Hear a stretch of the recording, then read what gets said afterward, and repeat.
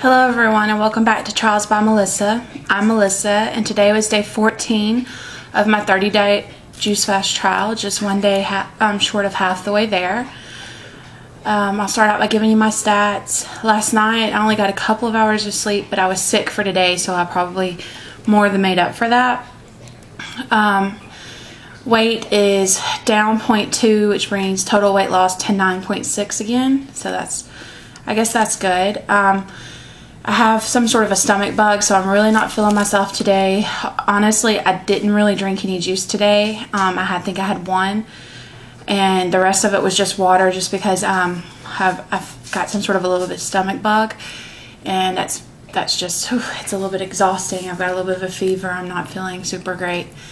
But what I want to talk to you guys about today was food, craving solid food. So I know I've spoken about this a couple of times, but I just want to let you know, whenever I did my 60-day juice fast, my craving for solid food was not that bad. I did start looking up recipes of healthy meal alternatives and stuff like that, and I got really into looking at different recipes, but I wasn't necessarily craving solid food. And I don't know if it's the fact that this trial is only 30 days, so the end is always closer and it's always kind of in sight, and I'm already planning my next trial and what will I do for it. But my craving for food is just, it's almost constant. And it's not the permanent food that you would think. It's not a big steak or anything like that. Honestly, it is just any sort of solid food, whether it's a carrot, a tortilla, a bite of chicken, just absolutely anything.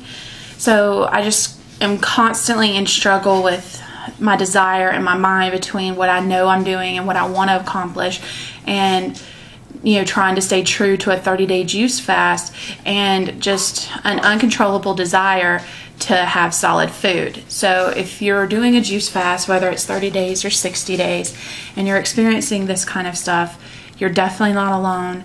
Everyone that's goes through this, probably does it, but I'm not exaggerating whenever I say it is way worse for the 30 days than it ever was for the 60 days.